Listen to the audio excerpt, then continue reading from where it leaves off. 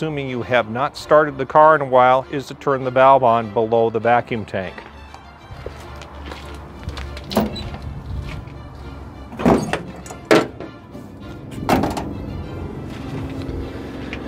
And that would be this little valve right here that I'm pointing to. You turn it all the way out to have it on, all the way in would shut it off. Now, assuming you haven't run it in a while, you're going to turn it all the way out. This provides your fuel to the carburetor.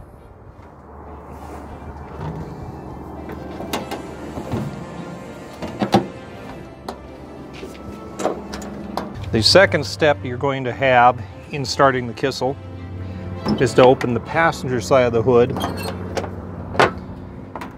This is assuming, again, you haven't started it in a while and you just turned on your fuel. You're going to take a large screwdriver. You're going to remove the top piece on the carburetor right here that I've got the screwdriver in. Now, I'm not going to remove it right now, but if you remove it, you'll find out that's where your float valve is located. You're going to pull up on the float valve because if this carburetor is dry, you actually want to pull up on the float valve because you have very low head pressure. That'll help you fill up your carburetor quickly.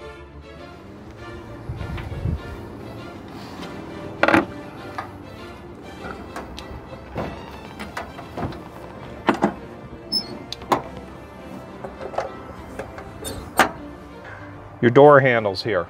Something important to know. I'm going to open it with the outside. Door handle goes back. Do not force the door handle forward. We've already seen somebody break a handle that way. Don't do that. It's made to go backwards. If you're not sure about it, open the window and use the outside handle. It's because too many people, for some reason, think you're supposed to push these forward, and that's not the way they work. They go backwards. All right, having talked about that, let's talk about what else there is on the car here, original as well as things that are modified. On the driver's side, there is a signal light system installed. Obviously not original. Most people don't know hand signals anymore, so we've got signal lights installed in the car. Now, the way they work is we use the cowl lamps for the front signal light. So if you look on the passenger side, Miss Trish will show you that we have got a flashing cowl lamp on the outside of the car. So they use the cowl lamps for the front. In the rear, we use the tail light assembly.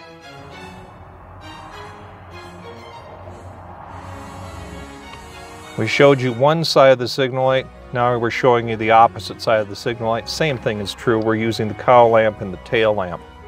We also have an emergency light system, as one would be used to for hazard lights. That's also on here. This is wired in. This is obviously not original. It is a safety feature. In the center of the steering column, as I mentioned earlier, left-hand control we ignore. It's all hooked up. It's not in use. It's not necessary, but all the linkages are in place. The other control here is for a hand throttle. The only way to properly use the Kissel hand throttle is to step your pedal down part way, then bring your hand throttle in place to hold the pedal down. If you try to pull with this merely alone, instead of presetting the pedal, you're going to have troubles with it. So you want to always set the pedal first, then move the hand throttle, if you're going to use it, okay? It's particularly the way Kissel set it up. It looks like it's really only good for running at a slow speed. It's not something to be running at high speed with. Center, this is your horn button.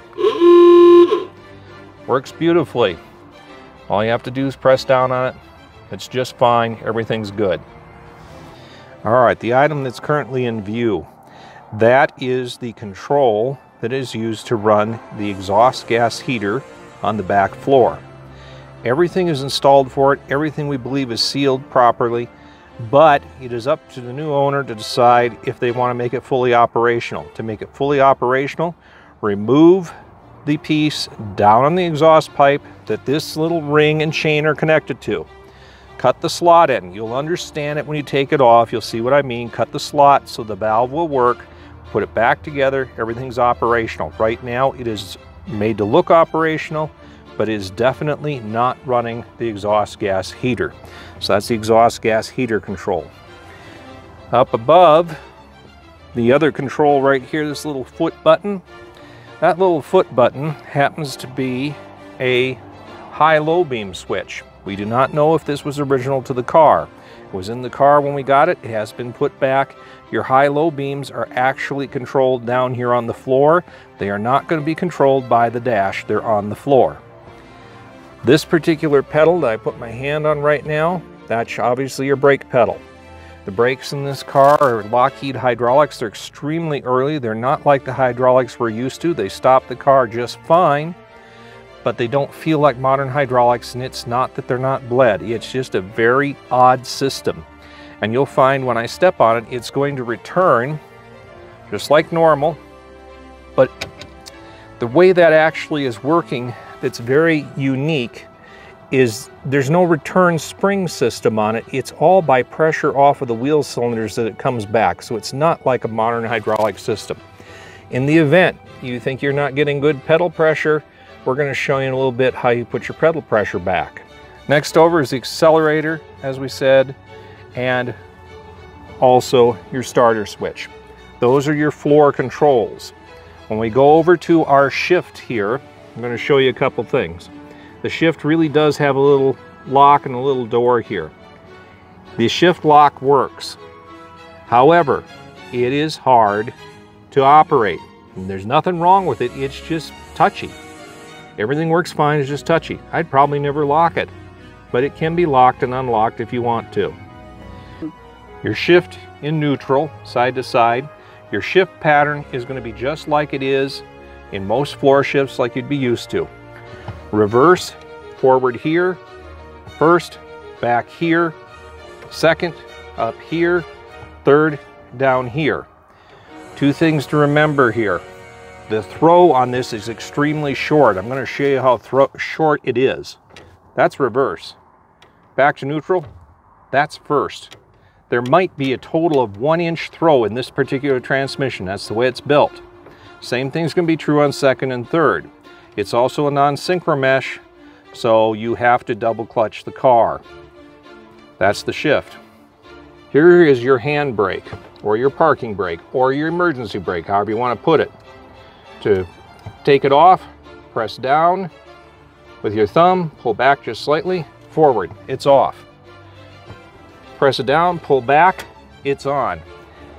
This emergency brake is so powerful, I actually use it just to, when I'm moving it around at slow speed, it stops the whole car. It's tremendously large. So it's actually a really good way to stop the car if you're just going slow speed anyway. And you don't even have to use the brakes. You can just use your emergency or parking brake. It is big and it will stop the car sharply. We're going to talk about the seats. The seats in the car are very unique. This might be the only surviving Kissel with these seats. Kissel invented sliding seat tracks back in the late teens, and this has got the original real Kissel sliding seat tracks. So we have an outside and inside track, and then we have this center piece here. The center piece has an eccentric in it, which is controlled by the handle, which Trisha's going to come here and show you the handle between the seats. Each seat has a handle. And they're right here. This is the handle down in here. Now forward releases the seat, backward locks the seat. When it's locked, this seat's not going to go anywhere because that eccentric on the end of this handle is in that center piece and it is absolutely locked in place. Now, if I release it, this entire seat will move fore and aft a tremendous amount. So this has sliding, lockable seats in it that were built by Kissel themselves. We've already talked to you about how to turn on the car. We've talked to you about the choke. Now we're going to talk to you about what to do with the headlights. Remember, we told you you have a high-low beam on the floor. The only thing you ever do with the headlights in this car, flip that portion of the switch to on.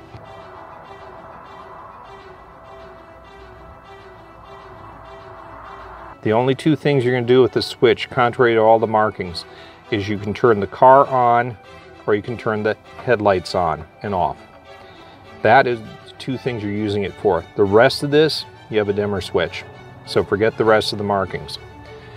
Down here, this little switch here, this is your instrument lighting. Instrument lighting is really hard to see when we're in all this sunlight out here. We may not be able to actually see it. But what happens is all the way in is off, all the way out is effectively off. You have to position halfway in between, roughly. That's the way the switch is. There's nothing wrong with it. It's apparently how it's built. So you position about halfway in between, and you get indirect dash lighting. Kissel is extremely early with indirect dash lighting, but as I said, in the sunlight out here, we probably can't even see it because it's, you know, dim like they would be back then. Next control, this little rod here, that opens your cowl vent. So when it's pulled towards you, the cowl vent is open. When it's pushed away, the cowl vent is closed. This particular control here controls resetting the trip odometer. You push it up and turn it, and you can reset the trip odometer right here. Okay, so that's what this is for. That's a trip odometer. Your gasoline gauge is really a barometer. This is connected to the rear tank, and it's, as I said, it's basically a barometer. That is what you're dealing with here. So it's done all on air pressure. This is not electric. Amp gauge, we already know about. We've talked about that a little bit. Oil gauge we've talked about. And here we've got a modern substitute clock, but the exterior of it is exactly to look like original. So it looks original, but this one always works. Next to the clock, we have the little fuse door. Kissel gives you 3 fuses. In the event you burn out a fuse, just use the size glass fuse we've used and it'll work just fine. Those are all the fuses in the car located right there on the little fuse door. Right here we have an accessory item. This is a smoking kit. We don't think anybody's probably going to ever want to smoke in the car. We have not hooked it up. If you want to hook it up, you can, but it is not hooked up. It is located here as an accessory smoking kit. Each side of the window has a little lock mechanism and a slider. You can undo these, one on each side, and you can slide the windshield out, lock it down in the position you want. So it's another way to ventilate the car, the way it was done originally. Up here at the top, we have an electric windshield wiper. The electric windshield wiper, on, off, works beautifully, so you actually have a working windshield wiper. And it has a park function, so that works real nice. Kissel provided a rather unique rear view mirror with 2 mirrors on it, adjustable by hand, however you want to have them. It's just a little different from a normal single mirror system. This switch right here controls your dome light. Flipping that up gives you a dome light. That's original Kissel dome light and switches and everything. Works beautifully. The car is also equipped with an original Kissel brake light switch, which should be picked up right now.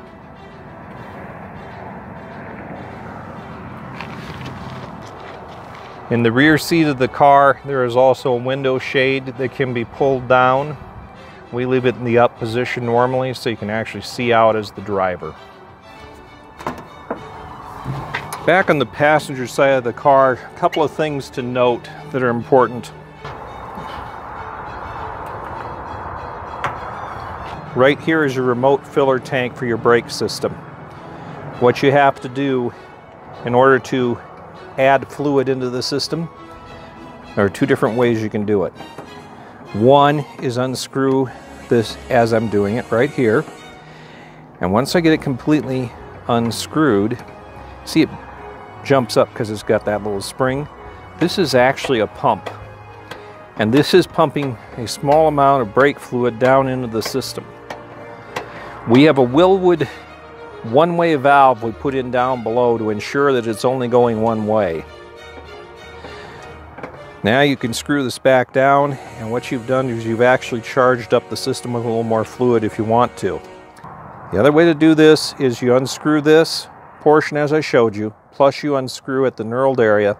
Now you can fill this tank with brake fluid as necessary, and this is using .3 brake fluid.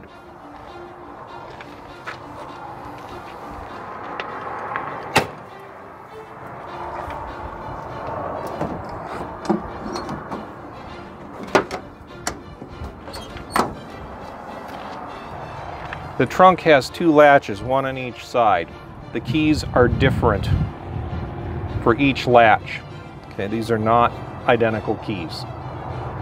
So if you lock them, always remember one key will work one latch, one key will work the other latch. It won't work both of them.